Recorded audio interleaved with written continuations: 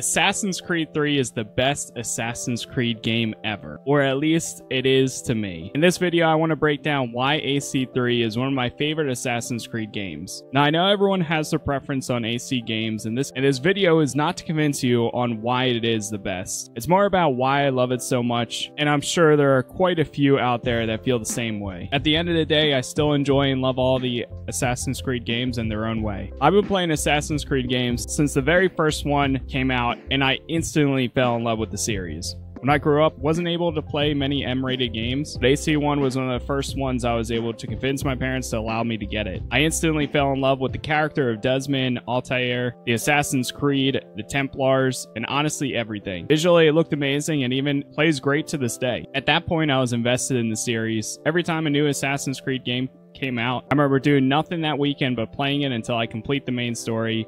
And back then, you could actually do it within 2 to 3 days. Flash forward to the announcement of Assassin's Creed 3, and I remember being so freaking excited. An Assassin's Creed game set in the American Revolution. What an amazing time period for Ubisoft to choose, and I honestly think they did a great job at representing it. The cities felt alive, the forests are lush and green, and the frontier is vast and unforgiving. You'll travel to Boston, where you'll meet Connor's mentor, Achilles Davenport. You also encounter a number of historical figures, including Paul Revere, Benjamin Franklin, and George Washington. In New York, you can even explore the city's bustling streets and docks, and witness the chaos of the American Revolution. Then you have Philadelphia. Now, this location is special to me as living right outside of the city. I mean, you can literally visit Independence Hall, where the Declaration of Independence was signed. And although Connor was a completely fictional character, it was really cool to see during all those gameplay moments when you're just standing in the background watching them actually sign it. Speaking of Connor, I honestly really enjoyed him as a character. He is very dry or blunt, but the moments when he does show emotion, you can feel it. There's one specific scene where he yells at his father, Haytham Kenway, and George Washington, and I always remember it. He literally tells them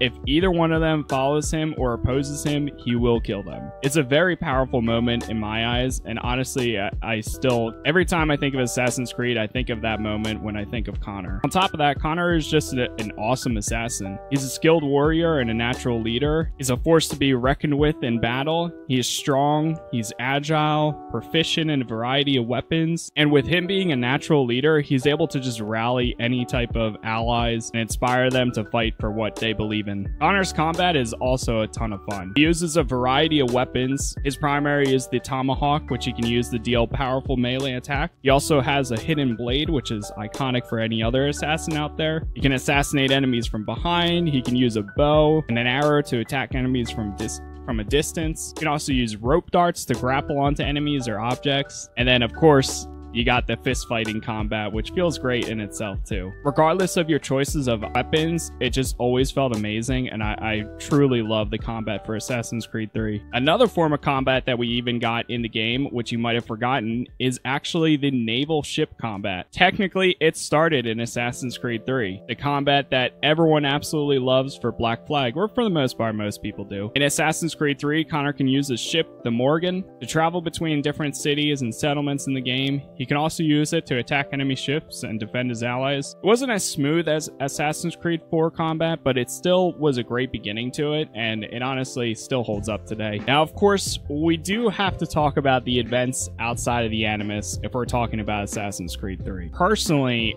I love the modern day story in Assassin's Creed, and I even enjoyed Assassin's Creed 3's modern story because it was a lot more personal than the other stories in previous games. In Assassin's Creed 3, we get to see Desmond Miles as a real person with real emotions, and we see him struggle with the weight of the responsibility he's given, while also seeing him grow as a character as he learns more about the world that's around him and his role in all of this. The other cool thing about the modern day stuff is you get to actually use the hidden blade against modern day Templar security. You see Desmond full out just using the hidden blade on enemies, just non-stop taking them down. Like in this game, you honestly see him become like the true killer that Desmond is, not just inside the Animus. Other cool thing you do outside of the Animus is you even get to do some skyscraper scaling, which reminds me of the countless times I played Splinter Cell Double Agent and scaling those skyscrapers too. It's such a good time. Obviously, the biggest letdown of it all was the conclusion of the story for Desmond, which by now you already know if you're watching this video, but just in case, here is your AC3 spoiler warning, okay?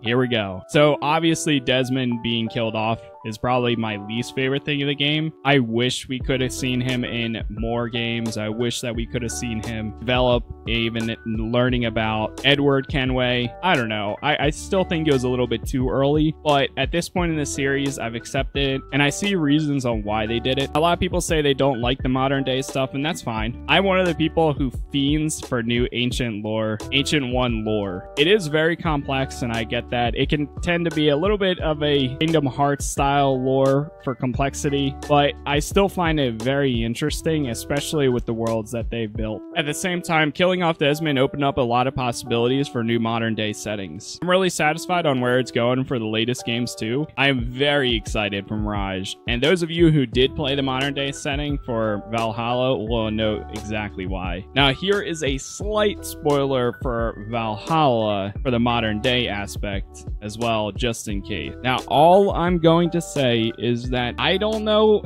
from what they set up, it seems like we may finally see Desmond again in the future of modern day settings. I don't know, maybe it was just a little Easter egg. There's a clip out there you can probably find if you literally just look up Desmond Assassin's Creed Valhalla. You'll see why. We may not. I don't know. Either way, I'm extremely excited to see where the series continues to go. But anyways, back to Assassin's Creed 3. Honestly, I love the game. Like I said, the characters, the story, the setting, it's a perfect combo in my eyes, and I still love all the other Assassin's Creed games too. Ezio's storyline is still amazing. Arno is still a ton of fun and graphically looks so good, especially for the year. The Fry twins are complete badasses, and I loved replaying that in Syndicate over the last year. Every game honestly has their own strength and weakness, and Assassin's Creed 3 just stands above them all for me. If you enjoyed this video, press X to assassinate that like button. I'm sorry, I had to. On what your thoughts are of the Assassin's Creed games, whether it's 3, the modern setting, or how you're feeling about the current ones, and subscribe for more videos like this. Thanks for watching.